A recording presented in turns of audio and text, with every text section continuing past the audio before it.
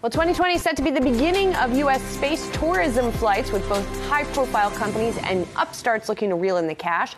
This month, we're diving into some of the companies looking to infinity and beyond. Yahoo Finance's Inez Ferre has more, focusing on Blue Origin.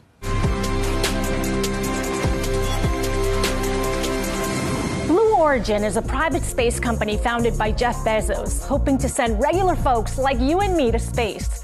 Bezos says the goal is for millions of people to eventually live and work in space. The company was founded in the year 2000, when Amazon was still widely known for selling books online. Headquartered in Kent, Washington, Blue Origin has about 2,500 employees. Bezos has said he sells about $1 billion of Amazon stock a year in order to fund Blue Origin. New Shepard is the name of the rocket focused on eventually launching people into suborbital space, similar to Virgin Galactic's goal. Blue Origin wants to take tourists to at least 62 miles above Earth, where you can see the Earth against the blackness of space and feel weightlessness. Reservations for New Shepard haven't gone on sale yet, but CEO Bob Smith last year hinted they could cost hundreds of thousands of dollars, and it's aiming at sending humans on the journey this year.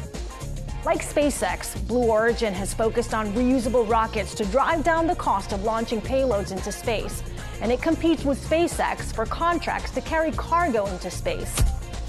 While SpaceX has launched satellites into space on reusable rockets, Blue Origin has sent test payloads.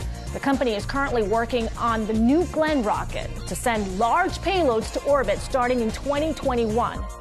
And as for the moon, last year Bezos revealed the Blue Moon lander prototype, designed to send payloads to the moon in 2023 with a configuration that would carry people to the moon after that.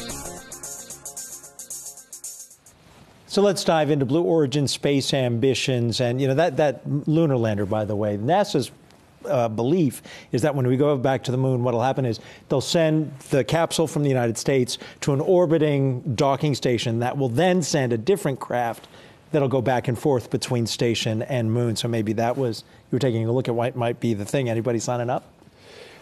It seems like a lot of risk for something that you want to achieve or experience. But it is, it's a cross-section between a consumer discretionary, kind of a big ticket item, with the industrial complex. And, these companies are coming about. They're starting to become publicly traded companies. Companies are becoming more and more interested in developing this. Is it a good investment? Ooh, I don't mean a ticket. I mean, as you say, they're becoming publicly traded. It's first to market, and I think those that are first to market, if this is a longer term trajectory, there's going to be volatility around that, but there could also be growth. I think that's really early to make that assessment. We like quality businesses that have high cash flow. These companies not there but yet. We're talking Blue Origin, but Virgin Galactic's going to launch, they say, by the end of this year, the first space tourism flights. And that's, I realize I wish I had the ticket price, but it's $200,000 a pop.